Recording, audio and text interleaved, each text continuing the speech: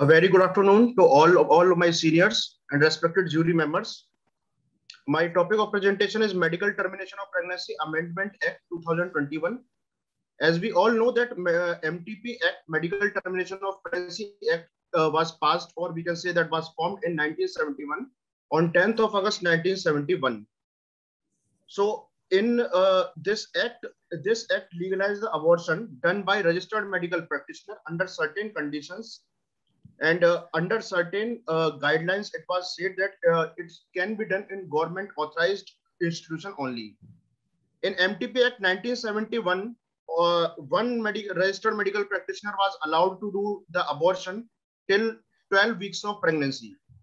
And from 12 weeks to 20 weeks, the advice of 2 registered medical practitioners should be there. So in view of expanding the bill, bill was passed into the Lok Sabha on 2 of March 2022.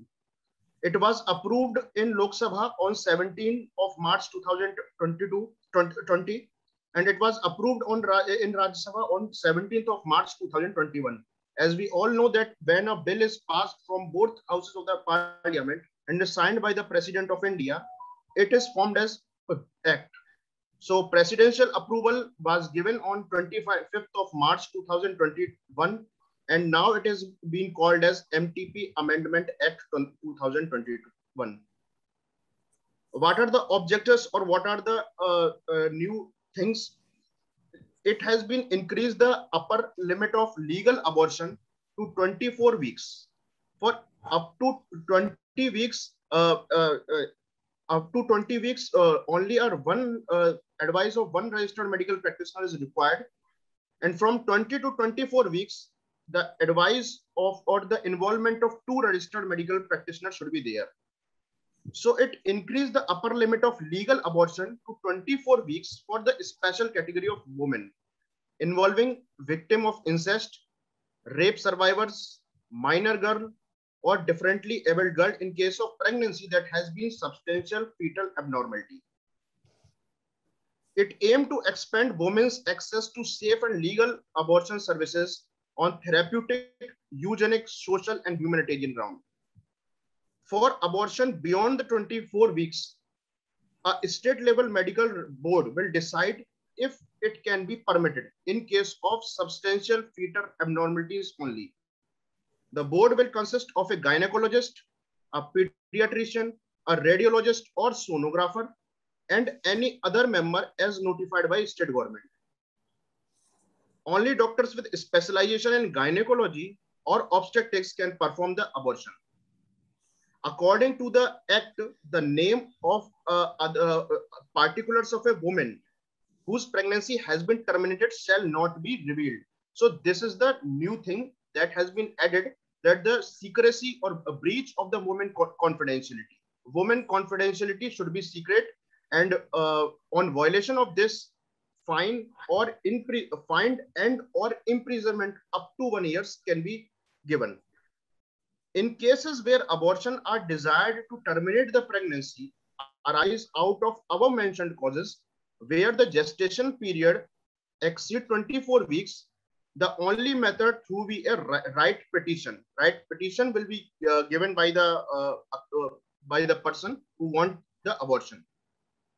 So in brief, if we compare the MTP Act 1971 and MTP Amendment Act 2021, indication are contraceptive failures. If there is a contraceptive failure, in case of contraceptive failures, in 1971, it applies to married women. But here, from husband, it has been replaced with a partner. So unmarried women can also be covered. Gestational age limit, as I told earlier also, that it is 20 weeks for all indication. Beyond 20 weeks, it was not permitted. But in Amendment Act, if there is a contraceptive failure, then the duration is only till 20 weeks. And 20 to 24 weeks is the time limit for the special category of women. As I told earlier also, that the women of rape survivor or the victims of incest, or if there is a minor girl or differently abled girl, or if anyone is having substantial fetal abnormalities. The age, the gestation age can be increased from 24 weeks for the substantial fetal abnormalities. Coming to the third point, that is the RMP opinion, that is a registered medical practitioner opinion. So in MTP Act 1971, only one registered medical practitioner advice is required till 12 weeks. And two RMPs are required for the abortion from 12 weeks to 20 weeks.